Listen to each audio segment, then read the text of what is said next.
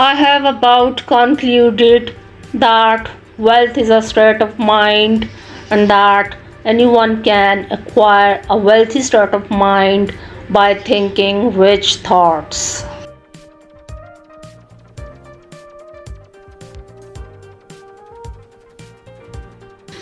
I found that when you start thinking and saying what you really want, then your mind automatically shifts and pulls you in that direction.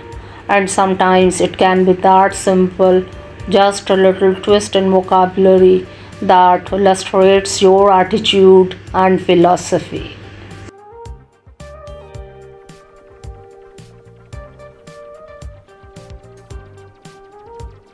If constructive thoughts are planted, positive outcomes will be the result.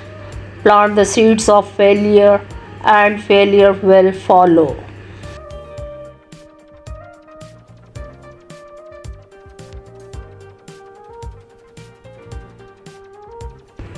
If you believe you can, you probably can. If you believe you won't, you most assuredly won't. Belief is the ignition switch that gets you off the launching pad.